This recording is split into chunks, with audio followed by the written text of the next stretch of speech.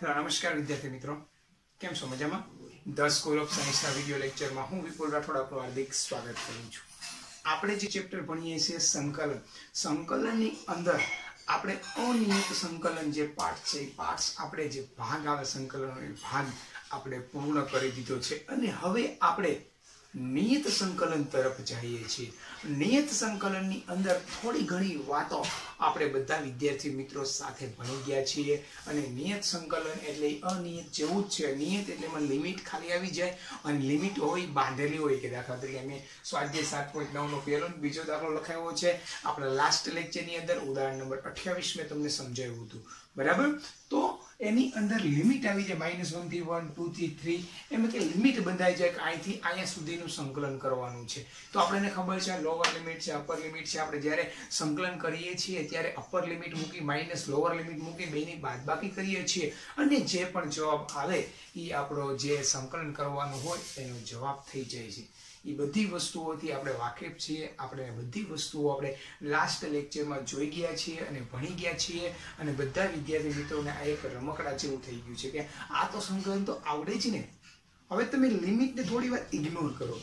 લિમિટને થોડી વાર ઇગ્નોર કર્યા પછી જે પણ તમારી પાસે વધે એનું સંકલન કઈ રીતે થાય છે તમારે જોવાનું. તો અલગ અલગ રીતે થતું હશે કારણ કે અલગ અલગ રીતો જે છે અનિયત સંકલનમાં આપણે ભણી ગયા છીએ કે ભાઈ આદેશની રીતે થતું હોય, ધારીને એટલે કે આદેશની રીતમાં ધારીને થતું હોય, કોઈ વસ્તુમાં ગોઠવવાનું હોય, કોઈ વસ્તુમાં છેદનું વિકલન અંશમાં કોઈ બાજુમાં આપ્યું હોય તો ટી ધારીને કરવાનું હોય.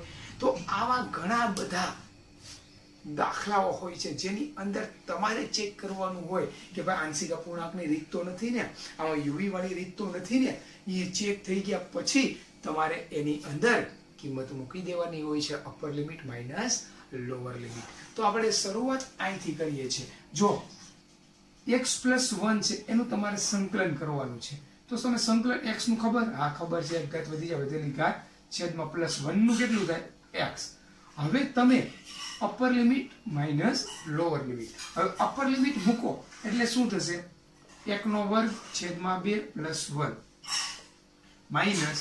હવે તમે મૂકો એટલે -1² છેદમાં 2 + -1.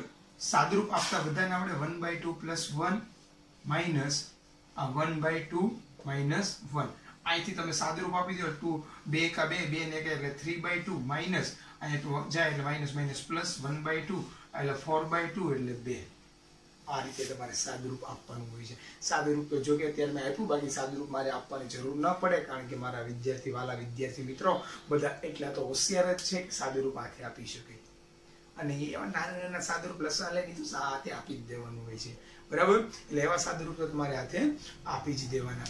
હવે તમે જો તો આ એક દાખલામાં આપણે જોતા જ ખબર પડી ગઈ હતી કે ભાઈ આનું સંકલન કઈ રીતે થાય કે x + 1 છે તો આનું સંકલન કઈ રીતે થાય. તો આના સંકલનની અંદર ડાયરેક્ટ થાય છે તો તમારે બીજી કોઈ પણ રીત ઉપયોગ કરવાની નથી. સીધું આપણે કામ છે કે સંકલન થઈ જવું જોઈએ. જો સંકલન થઈ જશે તો તમે એની અંદર અપર લિમિટ મૂકી માઇનસ લોઅર લિમિટ મૂકી દો, તમારું નિયત સંકલન પૂરું, બરાબર?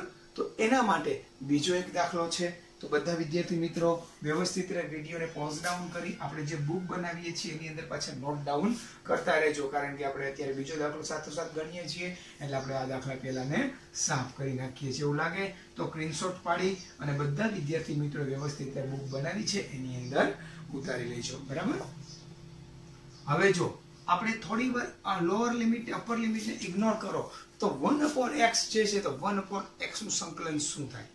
તો આપણે બધા વિદ્યાર્થી મિત્રોને ખબર છે કે 1/x હોય તો એનું સંકલન log x થાય. આવું ભણી ગયા. log x નું વિકલન 1/x થાય છે તો 1/x નું સંકલન log x થાય અને એ સૂત્રો સહિત વસ્તુ આપણે ભણી ગયા છીએ, બરાબર? તો જો 1/x છે તો શું થઈ જશે? log x ને બેઝ તો ઈ જશે. તો આપણે બધાને ખબર છે આ તમારી અપર લિમિટ, આ તમારી લોઅર લિમિટ. એ બે વસ્તુ મૂકી દો એટલે આવું થાય log 3 બેઝ ટુ e હોય, બરાબર? log 2 બેઝ ટુ e બાદ બાકી હોય તો તમે આવું કહી શકો log 3/2 એટલે આનો જવાબ આવી ગયો log 3/2. અને નિયત સંકલનની અંદર આપણે ભણી ગયા કે એની અંદર તમારે પ્લસ c કરવાની જરૂર નથી, કારણ કે પહેલી વાર તમે મૂકો કિંમત ત્યારે એક પ્લસ સી આવે, પછી મૂકો એમાં પ્લસ સી આવે, વચ્ચે આવે માઇનસ, એટલે પ્લસ સી માઇનસ સી બે ઉડી જાય, એટલે આપણે મૂકવાની જરૂર નથી. બસ આવા જ દાખલાઓ છે ઉદાહરણોમાં. સ્વાધ્યાય 7.9 ની અંદર એકદમ સહેલા અને ઈઝી દાખલાઓ છે. પણ ખાલી તમારે એટલું યાદ રાખવાનું છે કે કોઈ પણ દાખલો હોય, પછી એક્સ વાય ઝેડ, એ કોઈ પણ જે સંકલનનો દાખલો એ અનિયત સંકલનમાં ભણી ગયા એ જ રીતે હશે. ખાલી ફેર એટલો પડશે તમારે નિયત સંકલનની અંદર એ અનિયતની જે રીત ભણી ગયા એથી સંકલન કરી અને આ જે અપર અને લોઅર લિમિટ મૂકી અને સાદરૂપ આપો, એટલું વધારાનું એટલું સ્ટેપ બને, એ વધારાનું એટલું સ્ટેપ જ વધારે લખવાનું આવે. બાકી અનિયત સંકલન જેવું જ નિયત સંકલન છે. બરાબર? તો બધા વિદ્યાર્થી મિત્રો વ્યવસ્થિત રીતે વિડીયોને પોઝ ડાઉન કરી આપણે જે બુક બનાવીએ છીએ એની અંદર આ બે દાખલા નોટ ડાઉન કરી લેજો. પછી આપણે આગળ સ્વાધ્યાય 7.9 ની અંદર બીજા દાખલાઓ જોઈએ.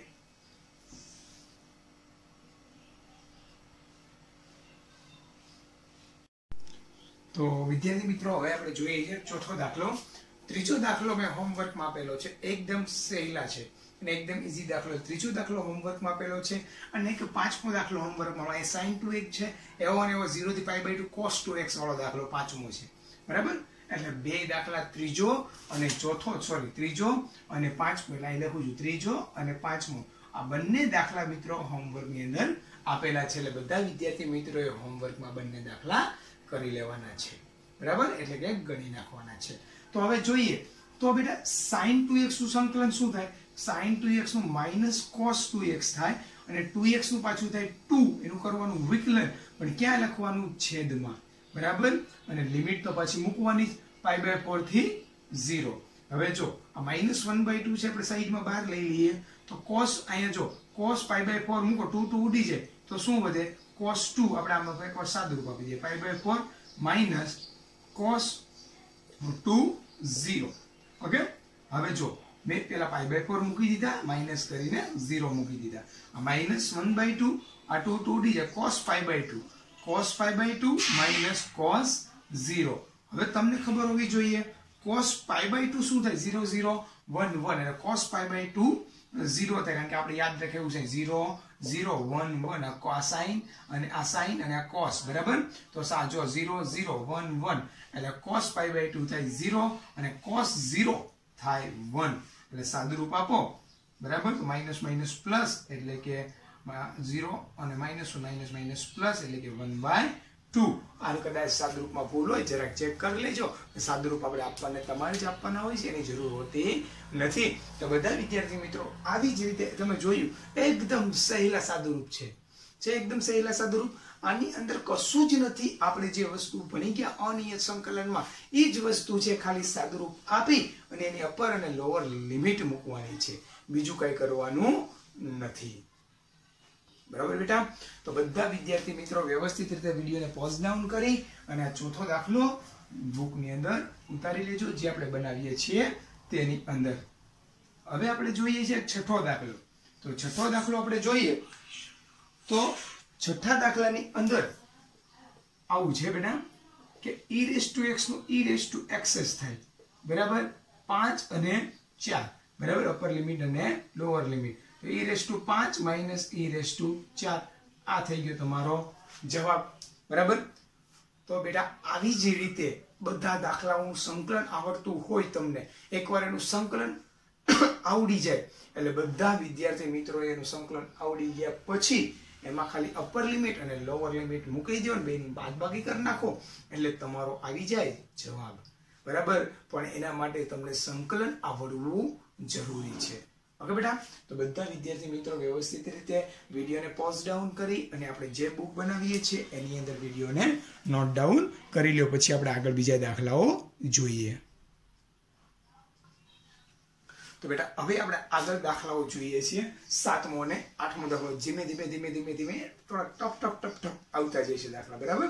તો તમારે એમાં કઈ મૂંઝાવાની જરૂર નથી. ઓકે બેટા? તો બધા વિદ્યાર્થી મિત્રો અહીંયા ધ્યાન રાખો કે પહેલા આપણે જોઈએ 7મો દાખલો. તો 0 થી π/4 10x. તો પહેલા 10x, આ 0 થી π/4 જે અપર લિમિટ ને લોઅર લિમિટ હોય એને થોડી વાર તમે ભૂલી જાઓ, એટલે 10x છે એનું સંકલન કરો તો શું થાય? log mod sec x આવું થઈ છે બેટા બરાબર log mod sec x થતું હોય તો એની અંદર તમે 0 અને π/4 મૂકી શકો તો π/4 મૂકો અને પછી મૂકો 0 તો log mod sec π/4 minus log mod sec x 0 x ની જગ્યાએ બરાબર આ વસ્તુ આપણે મૂકી દીધી બે વસ્તુ હવે અહીંયા log આ sec π/4 એટલે શું થઈ જાય √2 માઈનસ log sec 0 એટલે કેટલા થઈ જાય 1 આનો જવાબ શું થઈ ગયો 0 તો વિધું હું તમારી પાસે આવો જવાબ વિધો log √2 અને હજી એક સ્ટેપમાં જવાબ આપો √2 એટલે તમે શું લખી શકો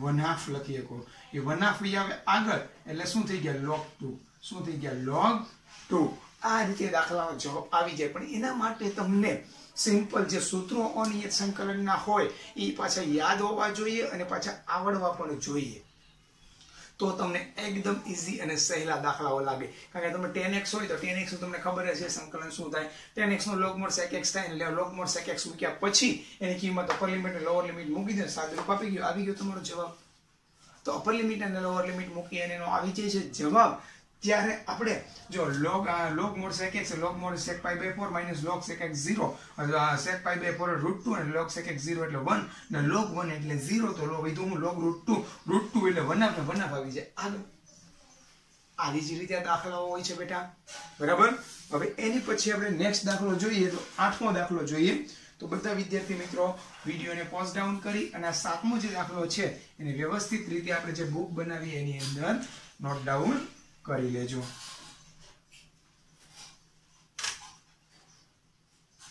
તો હવે આપણે જોઈએ છીએ cosec x તો આપણે થોડી વાર લોઅર લિમિટ ને અપર લિમિટ ને ઇગ્નોર કરો તો cosec x છે એનું સંકલન શું થાય તો log mod cosec x minus cot x આવું થાય હવે જે લિમિટ છે એ મૂકી દો સંકલન તો જો π/4 થી π/6 થી π/4 હું અહીંથી સાદું રૂપ આપું છું હવે π/4 મૂકો તો શું થાય આવું થાય log cosec x π/4 minus cot π/4 minus log cosec x π/6 minus cot π/6 આ વસ્તુ આપણે મૂકી દીધી હવે જો આ log cosec x π/4 એટલે શું થાય તો આપણને બધાને ખબર છે ભાઈ cosec એટલે sin π/4 1/√2 તો આ શું થઈ ગયું એનું વ્યસ્ત √2 કારણ કે આવા જે સૂત્રો છે જે મતલબ કે આના જે કિંમતો જે છે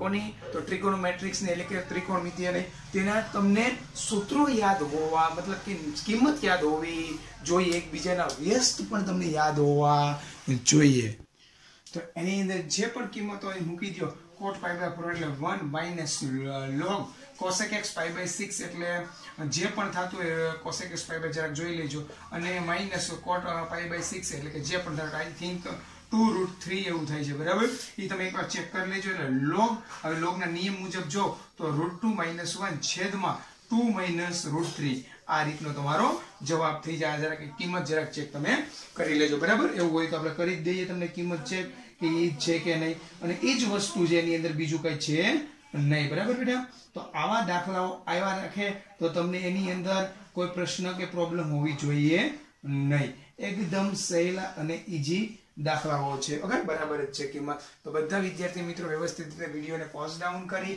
અને જે પણ આપણે બુક બનાવીએ છીએ એની અંદર આ દાખલાને નોટ ડાઉન કરી લો પછી આપણે આગળ જોઈએ તો હવે બેટા આપણે સ્વાધ્યાય 7.9 નો 9મો અને 10મો દાખલો જોઈએ છે અને આપણા આજના લેક્ચરનો લાસ્ટ દાખલો બરાબર તો આપણે એકદમ તમને કીધું જો સંકલન તમને એનો એકદમ યાદ હોય એટલે કે અનિયત સંકલન તમને યાદ હોય તો એની અંદર અપર અને લોઅર લિમિટ મૂકી દો એટલે દાખલો બની ગયો તમારો એકદમ સહેલો અને એનો જવાબ બરાબર પણ એની અંદર તમારે ખાલી શું કરવાનું હોય છે તો એની અંદર તમારે જે અનિયત સંકલન આપણે ભણી ગયા છીએ એ અનિયત સંકલન તમને યાદ હોવું જોઈએ આવડતું હોવું જોઈએ બરાબર જો આવડતું હોય અને એકદમ સહેલું હોય તો એ વસ્તુ અઘરી નથી બરાબર તો હવે અહીંયા જો તો અહીંયા તમે જો થોડી વાર ઇગ્નોર કરો તો જો 1/√1 - x² તો એ તમે જો તો એનું સંકલન શું થાય તો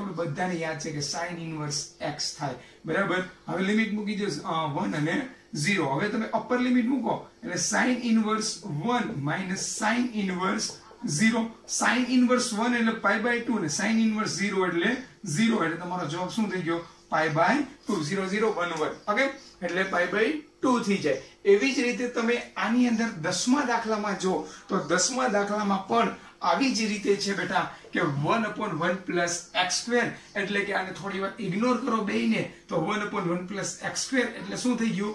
tan ઇનવર્સ x થઈ ગયું સંકલન. એટલે કે 1 થી 0 આપણે અપર અને લોઅર લિમિટ મૂકી દઈએ. હવે જો આની અંદર તમે 1 મૂકો એટલે tan inverse 1 minus tan inverse 0. tan inverse 1 એટલે થઈ ગયું π/4 અને tan ઇનવર્સ 0 તમને ખબર જ છે. આ થઈ ગયો તમારો જવાબ. તો તમે જોવો છો એકદમ સહેલી વસ્તુઓ છે, એકદમ સરળ છે. ખાલી તમને અનિયત સંકલન જે ચેપ્ટર જે છે મતલબ કે પાર્ટ્સ આપણો જે છે આગળનો એ ક્લિયર હોવો જોઈએ. ઈ જો તમને ક્લિયર હોય તો એનું સંકલન તમે કરી નાખો અને એની અંદર કિંમતો મૂકી દો અપર લિમિટ અને લોઅર લિમિટ એટલે તમારું કામ થઈ ગયું પૂર્ણ. બરાબર, બીજું આની અંદર કશું જ અઘરું નથી. અને આવા જ દાખલાઓ છે નેક્સ્ટ લેક્ચરની અંદર આવા જ દાખલાઓ સાથે આપણે સ્વાધ્યાય 7.9 ને આગળ વધારશું. બરાબર, આજે આપણે અહીં સુધી રાખીએ છીએ. બધા વિદ્યાર્થી મિત્રો શાંતિપૂર્વક મને સાંભળો એ માટે બધા વિદ્યાર્થી મિત્રોનો ખૂબ ખૂબ આભાર. ફરી આપણે એવી મુલાકાતો થતી રહેશે. જય હિન્દ, જય ભારત.